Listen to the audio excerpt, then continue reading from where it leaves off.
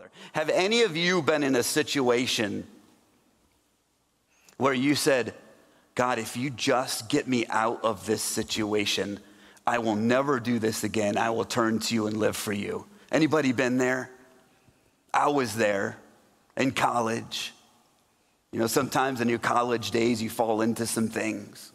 And I remember at a party, I was against the fence outside. I have no clue how I got there. And I just remember being cognizant, and I said, God, I think I'm about to die. Can you please save me? And if you save me, I will never return to this lifestyle, and I will live fully for you. Has anybody been there?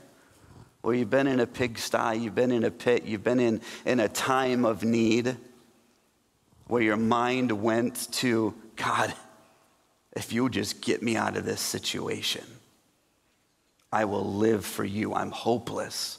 And listen, nothing else will do.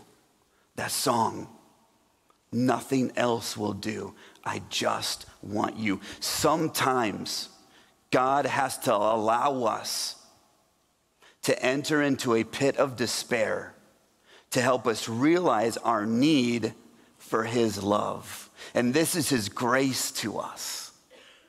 That we are deserving of death. We are deserving to not be accepted by the Father.